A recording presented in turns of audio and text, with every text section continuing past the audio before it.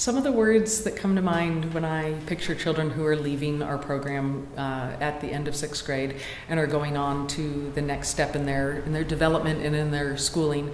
Some of the words that come to mind are that they're confident. They're able to respond to various situations, meaning things don't have to be prescribed for them. They can zig if they need to zig, and they can zag if they need to zag, so they're flexible. I picture them, I don't picture them. They're compassionate people. That doesn't mean that they always make the right choice or that they always do the right thing, but that they're able to recognize the times that they don't.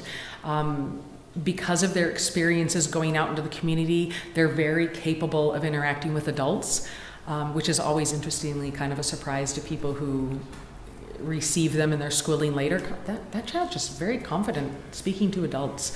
They're able to seek information that they don't have.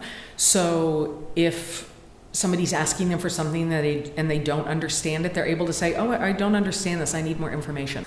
There are people who know a bunch of things that they're interested in, because that hasn't necessarily come from me. I haven't told them what it is that they're interested in.